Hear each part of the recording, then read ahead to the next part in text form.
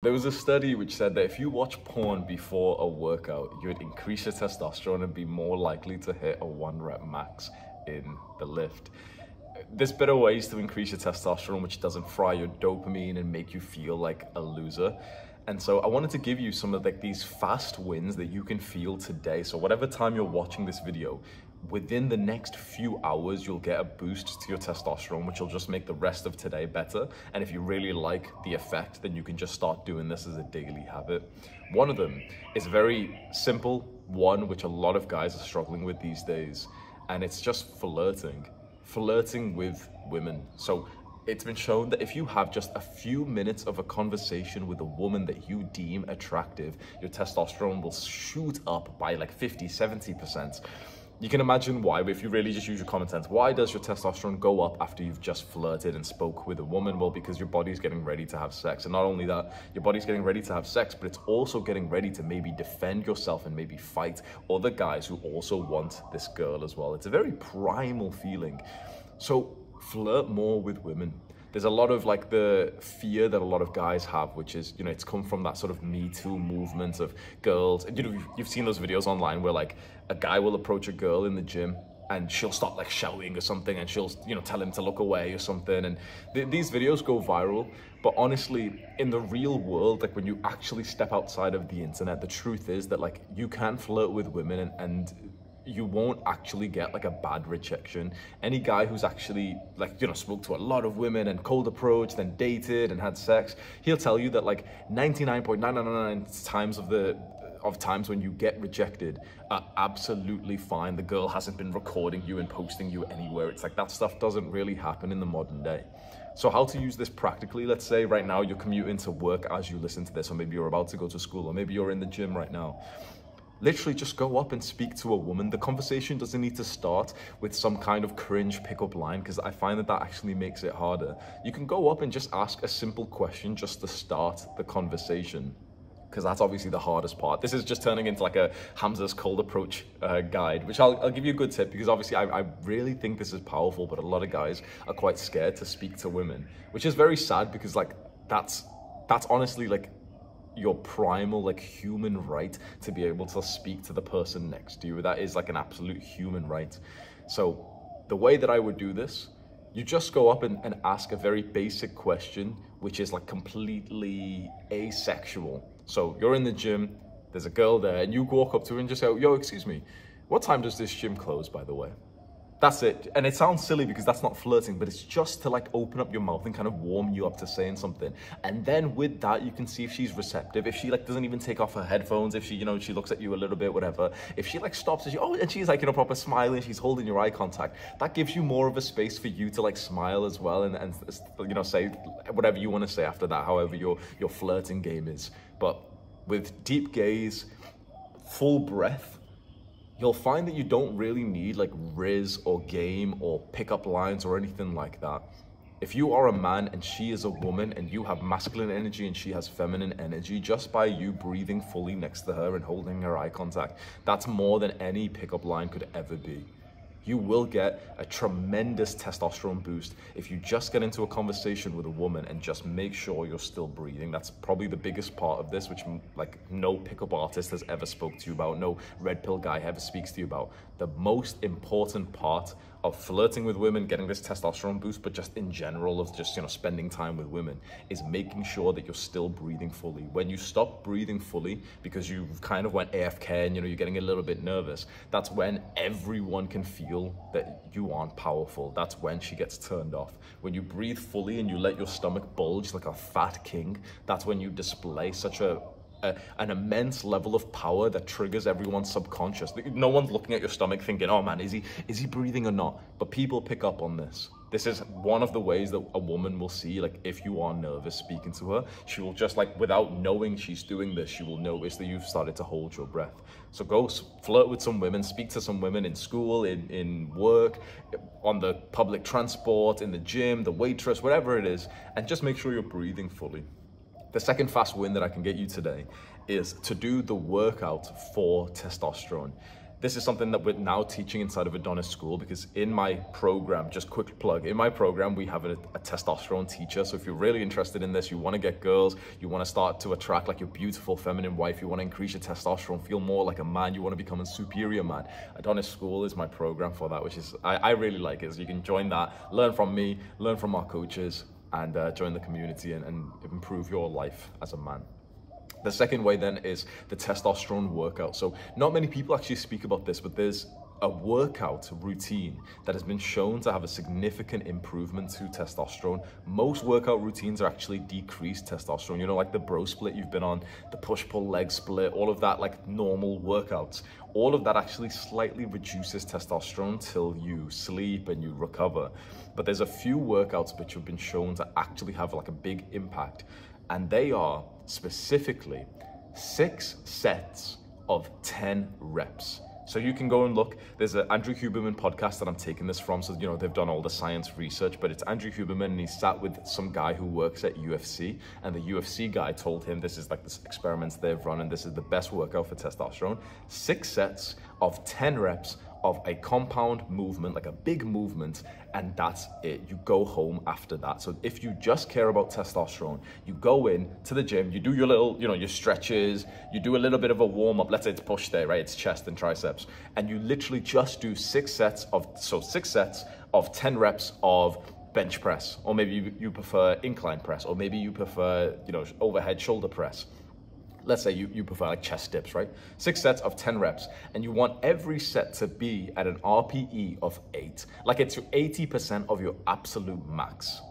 Does that make sense? So we're gonna do 10 reps, and on the 10th rep, you really want it to be that you maybe could have like squeezed out with absolute war, maybe about 1 or 2 more reps. So if we say 10 out of 10 intensity, it's like that moment where, you know, when you're doing push-ups and you kind of like drop to the floor and you do another one, and that last rep literally takes you like 5 seconds, 6 seconds, 8 seconds to get up. That's 10 out of 10 intensity. So you can imagine 8 out of 10 intensity is what we're aiming for. That's still where like the last rep, like you have this like little stop there. You have to like stop for a few seconds, and you're pushing, you're like, and you know, your form slightly breaks down a bit, and you push like one side a little bit first. You know, it's not like totally unhealthy or dangerous. Like, you know, your form slows down when you're really pushing hard.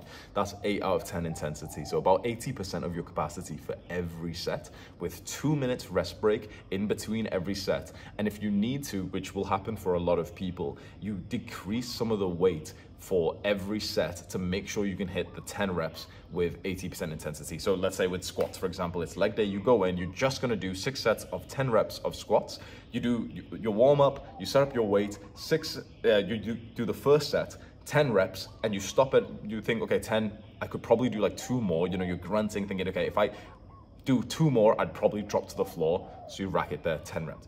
Then you wait 2 minutes. And if you think to yourself right now, you know intuitively thinking, you know what, if I did another 10 reps of this weight, that would actually be failure. That last rep would be failure. If that's the case, what we want to do is keep the same level of intensity, but we just want to decrease some of the weight. So a big part of making muscle and a big part of training to increase your testosterone is to not be loyal to the weight that you use. We don't actually, like as guys who just want to get in shape, and as guys who just want to increase testosterone, the weight that you use should be something you don't really care about. You know, those big fat power lifters, like the guys on Reddit who ask you for your squat 1 rep max and shit, those guys who've got stiff hamstrings and everything, they care about that shit. But for us young guys who just want to be masculine, who want to get testosterone, who want to be in shape, the weight that you use can actually be a curse. This can be like a separate video, but I just want to rant a bit just for the fitness community, just because so many guys place such an emphasis on like the 1 rep max and, you know, what weight they're using today. Okay, 82.5 kg bench press, and you know, if they don't hit that, they get upset. To make muscle, you don't actually have to care about the weight you use. It's literally just about like the intensity and whether or not you're close to failure.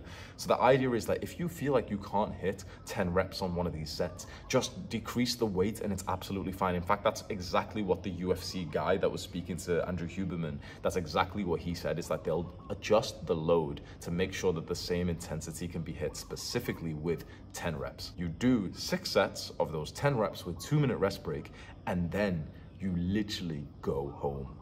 So this is what maybe one of the hardest parts for a lot of us guys who, you know, working quite hard. You'll do 6 sets of 10 reps, which literally will take probably about, what do you think? Probably about 20 minutes? Yeah, it takes me about 20 minutes, right? And then specifically, you go home after that to maximize the testosterone from a workout routine. You do those 6 sets and you go home. It's so easy to start thinking like, oh, but bro, what about neck? What about calves? What about biceps? And you're adding in the small muscles. If you just want to prioritize testosterone, you do this protocol and you don't change it. The way that I use this protocol when I really care about testosterone is I'll do the 6 sets by 10, you know, on the big heavy compound movements. So I'll do, for example, chest dips, 6 sets, 10 reps, then I'll go home, right? That's once. Then a few days later, I'll do it for legs and I'll do 6 sets of 10 reps. I use leg press instead. I just find like, it's just, this is again a separate topic, but maybe you're interested. I think leg press and squat are very, very similar. Of course, there's a few differences, but I just think that leg press, you're able to push harder because 1, it's safer, and 2, it's literally 10 times easier to set up the weight. With squats, the warm up itself takes like 15 minutes. When you're putting on the weight, you grab the plate, put it on. Okay, that's one plate each side. Then you put on 2 plates. Then you put on like the 5. You know what I mean? It takes a while to build up to your squat weight and everything. Whereas with the leg press machine, not even the plate loaded one, literally the machine that like grandmas use, if it goes up to enough weight, like 300 kilograms, all you have to do is just take the pin out and put it in. That's it. My warm up takes me literally about 30 seconds on leg press. It takes me 15 minutes on squats. So I prefer the leg press. I think it still has the same kind of benefits. So I'll do 6 sets of 10 reps. It takes 20 minutes. Boom, you're done. You go home after that. Then I would say you do 2 workouts per week of the testosterone ones. One's for upper, so maybe 3 sets for push, 3 sets for back. So this is exactly what the workout routine will look like. 3 sets, bench press, 10 reps. 3 sets of pull-ups, 10 reps. That's your upper workout done for testosterone. You go home after that. 3-4 days later, you come in and you do your leg testosterone workouts. 6 sets of 10 reps of squats or leg press or whatever big leg movement you want to do, done. That's your like testosterone workout done. Then you come in on a separate day to do an accessory workout, and you do at least 1 of those per week, and maybe you do up to like 3 of those per week, depending on how important like muscle is to you right now. So for example, if I don't really care about muscle right now, my big focus is really on my business, I'll just do like 1 accessory workout. And I'll do like neck and maybe some like forearm stuff and calves and tibialis raises and, you know, like those random stretches that you do and everything, like lateral delts, you know, some muscles which aren't going to be hit with big compound movements, done. If I care more about muscle and I'm really in the mood of training, then I'll do 2 sessions of those accessory workouts per week. Everyone who's inside of Adonis School gets like my updated workout routines, this testosterone workout, and I'm also releasing a full guide to testosterone on the main channel, so just look out for that because that'll be like hours long. One more testosterone tip. I didn't plan to give 3, but let me give you 1 more.